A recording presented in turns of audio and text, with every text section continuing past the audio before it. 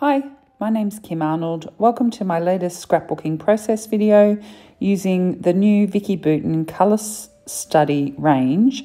And I'm doing this process video for my local scrapbooking store, Embellish It, which is in Timaru, New Zealand, and online. This layout is based on a Vicki Boutin's foundation paper, which is the heavy white smooth cardstock. And I am going to create a mixed media background once I set up the top section of this layout. So the mixed media will be on the bottom section. I'm using this beautiful bright coloured paper along with the reverse side of it, which is a black with a subtle pattern in it. So the layout will have the band of colour across the top, and then mixed media will come down from that. So I'm fiddling around at the moment. I am going to mount my photos on tissue paper, and then I am going to mount them on the black pattern paper, the same as what's under the bright coloured pattern paper. After cutting out the black pattern paper and distressing the edges, I don't actually end up using it behind the photos, but I'm just preparing that at the moment.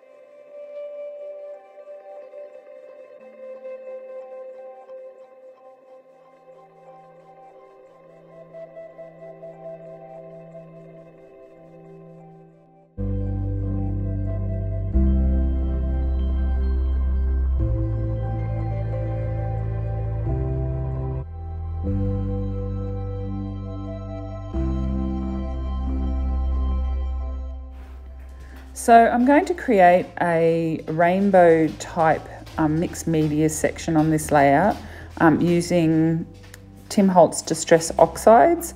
I end up using a teal, a purple, a pink and an orange across the page, creating dribbles down the page. I do this by using some plastic to mix the Oxide inks with some water. And then I spray the water onto the foundations paper to help the ink move more. So you want it quite wet so that the Oxide inks do move around. And you'll see that I put it on with a brush, and then I lift the paper and tap it to move and get the dribbles down the page. And then I also flick with quite wet Oxide ink to create splashes on the page as well.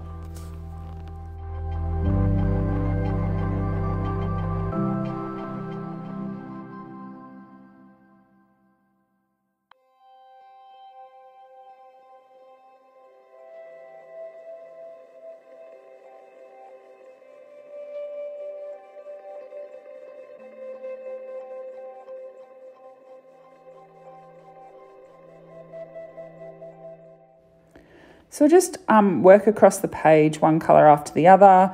I ended up coming back and reworking over the other colours to even up the amount of each of the colours that I have showing on the page.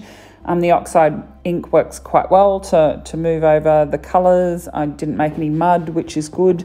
You can add more water as you go and more colour to get more dribbles.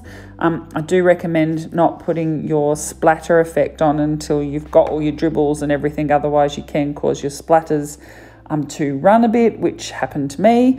So that's why I'm talking from experience. But you can create a really lovely effect by doing this with Oxide inks.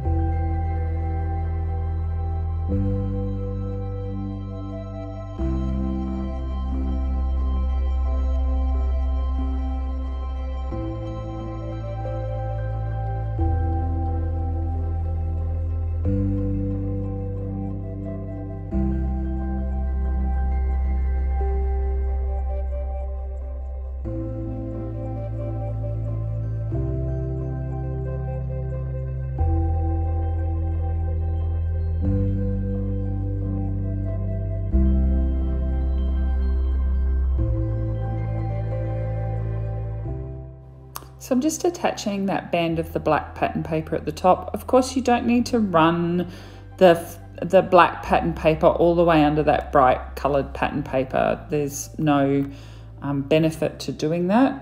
You want to save as much paper as you can because it's very, very pretty. So I'm now going to fussy cut out some flowers from the floral paper that's in the range. So I'm cutting out a large cluster which will appear on the left side of the photos, and then a single flower which will appear on the right side of the photos. And I will just quickly cut those out. To save time, I'll cut a bit from the video because I don't think you really need to see me fussy cut flowers. So those flowers work really well. I then faff around a bit with these photos, trying to get them in the right place and make sure that my composition is working well. Now I'm going to use a stencil and some green distress ink. When you look at the floral pattern paper, it has like green circles printed behind the flower pattern, and it has little black crosses. So I'm going to replicate that over the rainbow pattern. So I've randomly put, using a circle stencil and some green distress ink, I have put it over the top of the rainbow that I created. I'm now going to stick all of the elements down, and then I will come back and put some of those little black crosses down. So if you look at that floral paper, you'll see the green dots and you'll see the black crosses, and I've used that as my inspiration for the work that I do around the photos and embellishments.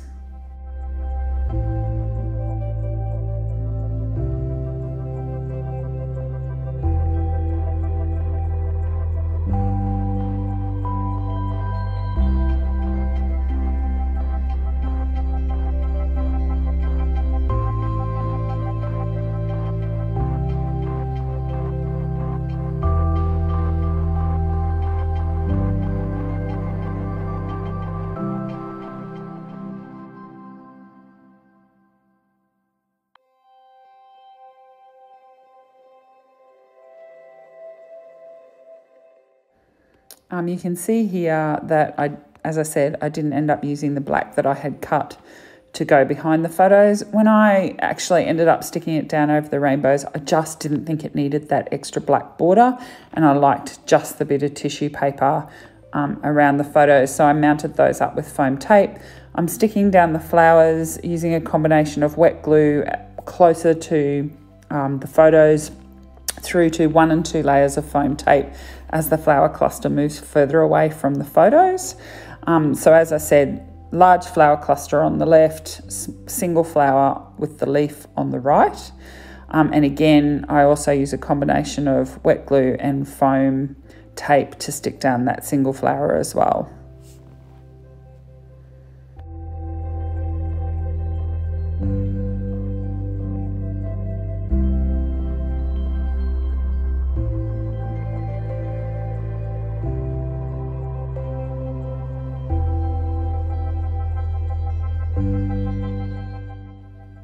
I'm now going to stick down my embellishments. I have a word phrase sticker from the 6x12 sticker sheet, which I'm using, and then I am going to use a little budgie that's also from that 6x12 sticker sheet. But I am going to actually fussy cut around that to remove some of the white border, which I did, which I'm going to do, I think. And I mount that with foam tape. So just fussy cutting around that budgie means that it's just not as bulky, and it works better with the background than if it has the large white border around it. So as I said, foam tape and stick it above that phrase sticker.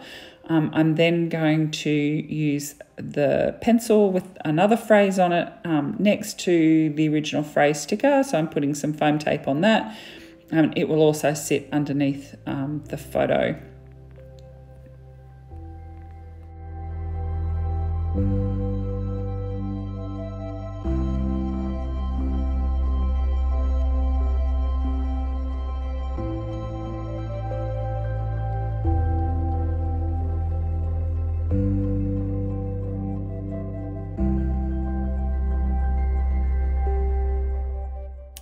So I decided I needed another flower just at the bottom. So I fussy cut another half flower off the edge of the paper.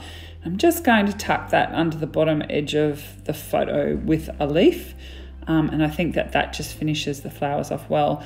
Then decided that the photos needed a bit of a pop. So I'm actually going to use the branding strip from the top of the papers that come in the 12 by 12 paper pad, so I can use that bit of branding strip rather than cutting into a full sheet of 12 by 12 paper. So that's the hot pink paper, and I'm putting a little strip of that at the top and the bottom of the photo cluster.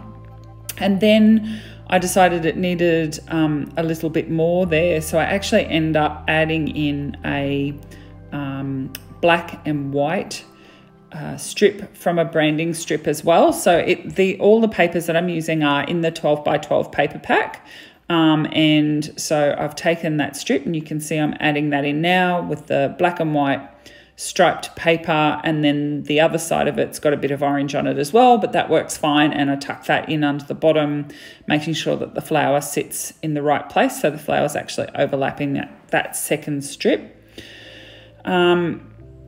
Then I'm adding another flower sticker, which is one of the daisies that looks like one of the flowers off the pattern paper, but next to the pink flower, that's actually a sticker.